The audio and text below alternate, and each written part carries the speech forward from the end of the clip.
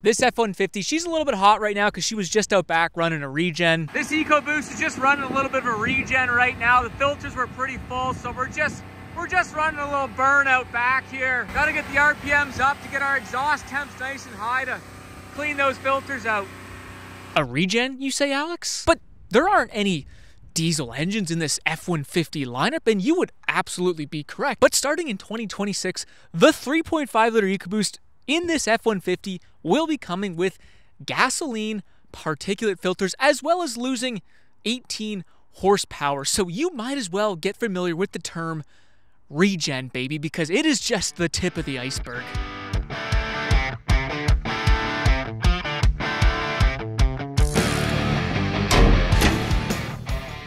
Welcome back, I'm Alex, and this is a 2025 3.5 liter EcoBoost. So no, we weren't actually running a regen, nor does this truck actually have particulate filters. But as I've said, this day would come, and well, here it is, because this is the first of probably many half-ton truck engines that will indeed come with gasoline particulate filters, baby.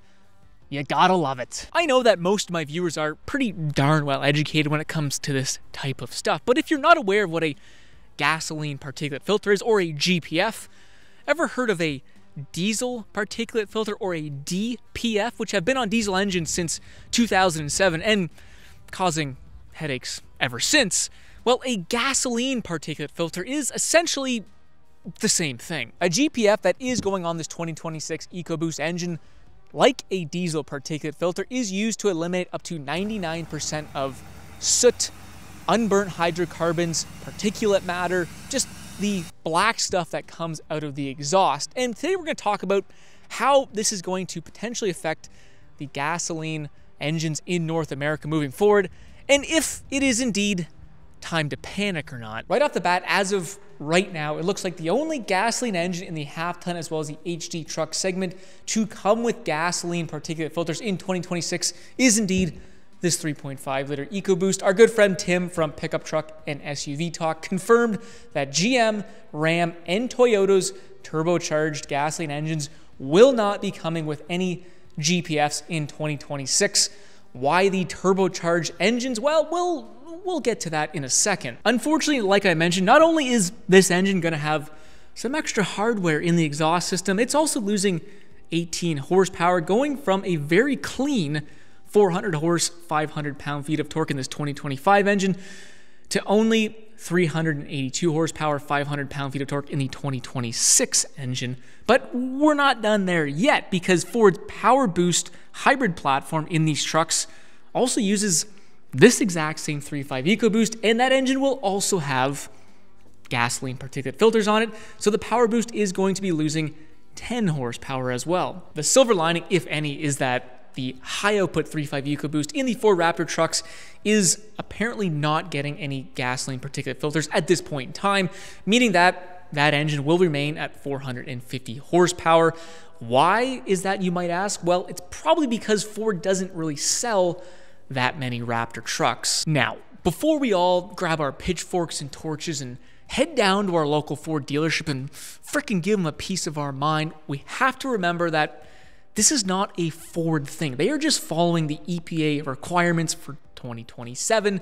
And I can almost guarantee, if I had a candid moment with some of Ford's CEOs, they would all say that this emission crap, I mean, beautiful emission componentry, is not something that they actually want to put on these engines. And unfortunately, Ford seems to be taking some brunt here, but they are just the first of many manufacturers that will have to add gasoline particulate filters to their gasoline engines by 2027 to meet the new 2027 EPA requirements, which we will touch on in just a second here. How a particulate filter works is the soot and unburnt fuel, which you can sort of see there is indeed some black stuff in this tailpipe. It's a pretty new engine, but this black stuff is unburnt fuel, soot, particulate matter. This stuff gets trapped in a rather large filter with a honeycomb-like structure made of curderite, exactly what a diesel particulate filter is made of, and it is highly effective at eliminating particulate matter, like I mentioned, up to 99%. Once a particulate filter becomes full of soot and unburned carbons, and usually they're located right around here, which is why I'm pointing around there, we need to perform what's called a regen. And a regen is when hot exhaust gases go into your particulate filter and help burn off all that unburnt soot, unburnt hydrocarbons, and therefore cleaning the filter. The good news is on a gasoline particulate filter, regens are usually very rare, if ever needed. The first reason why GPFs don't need to regen as frequently is pretty obvious, because gas engines just don't produce as much soot as diesel engines, anywhere from 10 to 20 times less amount of soot. The second reason is that gasoline engines, specifically turbocharged direct injection engines, have much hotter exhaust temps than a diesel engine. So when we're just at normal driving conditions, the hotter exhaust is going to be naturally burning a lot of that soot right out of the GPFs. And so the filters are just going to stay a lot cleaner just from normal driving. Thirdly, the particulate matter that gasoline engines makes tend to be smaller, lighter, and more volatile, meaning that we don't need as much temperature to burn them off. So once again, just from normal driving conditions, our filters should stay pretty clean, whereas a diesel engine produces much heavier particulate matter, and in fact, its DPFs need to get so hot that those engines actually inject raw diesel fuel into the exhaust to get those temps very, very hot, where gasoline particulate filters don't need that much temperature to perform a passive regen. We do have some exceptions. For example, if you're only driving short trips, not letting the engine get up to temp,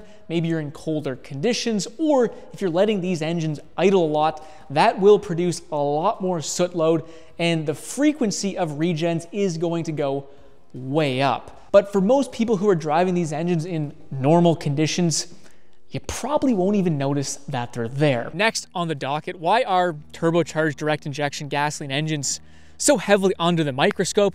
Well, it's because engines like this 3.5 EcoBoost produce a lot more soot and particulate matter than a naturally aspirated port injection engine, something like a 5.7 liter HEMI.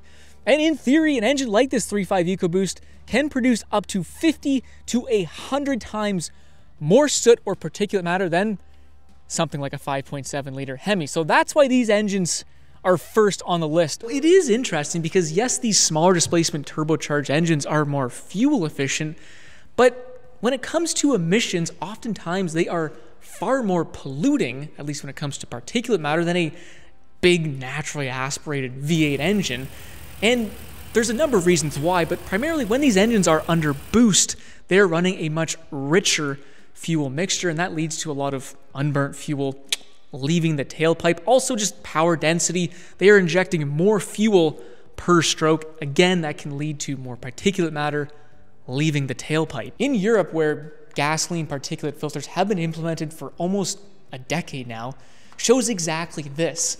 Naturally aspirated port injection engines are not required to have GPFs on them because their particulate matter emissions naturally falls below the emission threshold, which is kind of cool. I'm not saying the answer to everything is an old school pushrod port injection V8 engine, but when it comes to particulate matter emissions, they run pretty damn clean. And moving forward, they're most likely not going to need gasoline particulate filters. Ford is implementing GPFs on their EcoBoost engine, the first manufacturer to do so in the half-ton segment, but probably won't be the last, in preparation for the 2027 EPA emission updates, which I believe is the multi-pollutant emission standard for model year 2027 and later light-duty and medium-duty vehicles.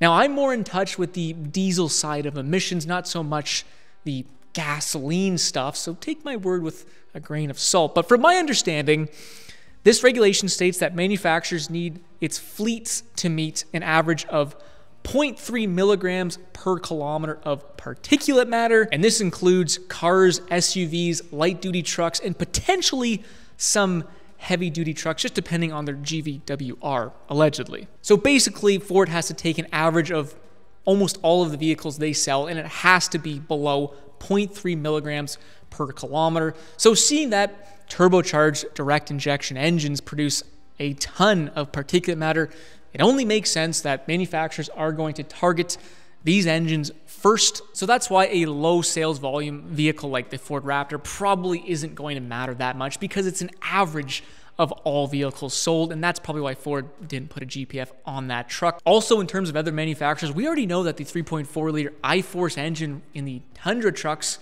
is offered all over the world, and in Europe and other places in the world, that engine already comes with a gasoline particulate filter, so that is a very easy switch for Toyota to make. And I would assume GM, Ram, they are all prepared to roll their engines out with gasoline particulate filters. Ford, for example, has been testing this engine for a couple of years now, allegedly, with gasoline particulate filters, because all these manufacturers have known since 2024 that this emission regulation was coming into effect. So it's coming and it's here. Lastly are the direct injection non-turbo engines, something like a 5-liter Coyote that can come in these F-150s, or the new GM V8s that are going to be dropping coincidentally in 2027. These engines sort of fall in the middle because they don't produce as much particulate matter as 3.5 EcoBoost, but they do produce more particulate matter than a naturally aspirated V8 engine, for example. So it all depends on where these manufacturers sort of fall with their fleet average particulate matter, because if they are not within that average, engines like a 5-liter Coyote or a new GM V8 engine that are indeed direct injection may fall under the category of having to have gasoline particulate filters. But at the end of the day, I'm just some stupid YouTuber and absolutely nothing is confirmed. Who knows what's going to happen? But again, if I was a betting man, I think that this 3.5 EcoBoost was just the first shoe to drop, and by 2027, I think we're going to see a lot more GPFs in the half-ton segment. Let me know what you think. But what I can 100% confirm as a diesel mechanic that worked on emission systems almost daily for about a decade is that this is going to lead to more failure points, which means less reliability, plain and simple. And yes, these GPFs will not have to regen as frequently, which is a good thing, but it does not eliminate all the potential problems related to a particulate filter. The concern in my mind is the additional componentry that comes along with having a gasoline particulate filter, all the sensors, wiring, software. I mean, you'll probably have at least 2 temp sensors, at least 2 pressure sensors. You'll probably have a soot sensor, wiring going to each down in the hot exhaust system, probably subject to road grime, salt, corrosion, all the good stuff. And when a sensor goes bad, or when a sensor is potentially giving a poor reading, it's going to throw a check engine light, meaning you'll have to go back to the dealership to get their proprietary software to read and diagnose the emission engine code. And a lot of times, emission engine codes are a calculated value, meaning that it's not a sensor has gone bad, it's just the ECU has calculated a false value somewhere along the lines, and it's the job of the technician to determine why that is, and that can become very timely. In the diesel world, chasing DPF and emission-related codes can be just a complete pain, and these GPFs will have a lifespan. So if you're planning to keep the truck for a while, odds are you'll probably have to replace a GPF along the way. Usually not the easiest thing to do, as well as pretty expensive, and usually filter life is calculated by the amount of gallons of fuel burnt, and when that threshold is met, even though the filter may still be functioning perfectly fine, it'll throw a check engine light, and you'll get that engine light scanned, and it'll say that the filter life has come to an end, and you'll have to put a new filter in the truck. Well, let's see here. Oh, nothing to see here, fellas. As much as we probably all want to grab the Sawzall and just, you know, lighten up the exhaust system just a little bit. Unfortunately, with these GPFs, you just can't grab your Sawzall and cut them off, because the engine is programmed to read the sensors, the software associated with the GPUs, and to run in a specific manner because of that.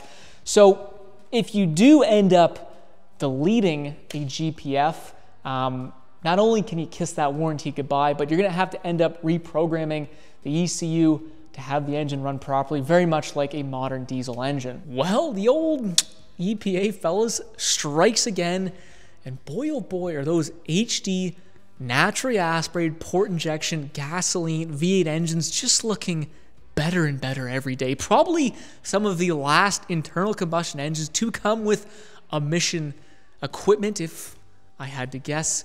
Either way, these GPFs should be less of a hassle than the diesel emission components that we've been dealing with for years now, but nonetheless, could still be a hassle. Well, that's it for me. If you guys did like the video, don't forget to leave that thumbs up, and don't forget to smash that subscribe button. Come on, don't leave me hanging.